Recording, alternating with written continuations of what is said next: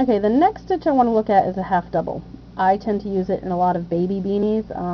It's pretty easy. It's large enough to get your pattern working up fast, your project working up fast, but it's small enough that you don't have a lot of the holes that people get with the double crochet.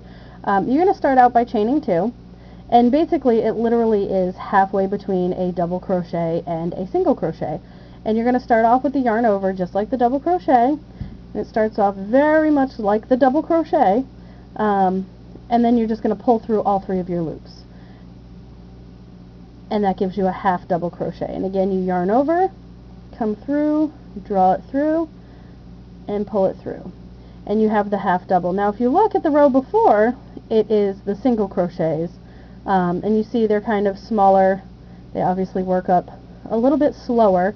I kind of like this because it gives you the puffiness and it moves along quickly enough to where it's not super holey. If you notice, they're still kind of short. I mean, there's little holes in between them. They're a little bit bigger than the single crochet, but not unmanageable.